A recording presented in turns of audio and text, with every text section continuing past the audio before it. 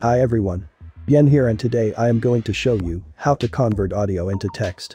We are going to use an app that comes with Windows 10 and we are going to combine that with an audio virtual cable. This works with major languages and it's free and no time limits at all. Alright, let's begin. We are going to use two separate tools. And the good news is you already have one of these tools.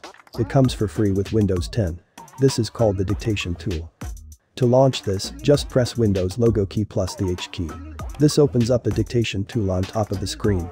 And to start listening, simply click on the microphone icon. Testing. Testing. 1 2 3. Testing. Testing. 1 2 3. Once you are done, simply click on the microphone icon again and it will stop listening.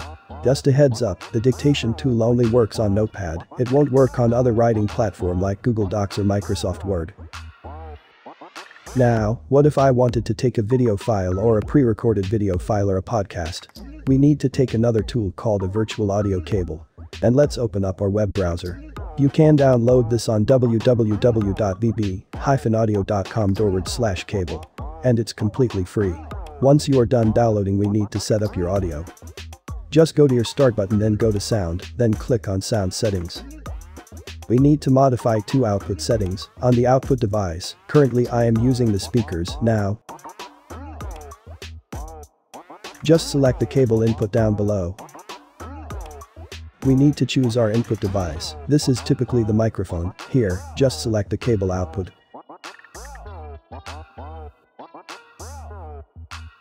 Once you are done with the audio file, you can restore it back to the default.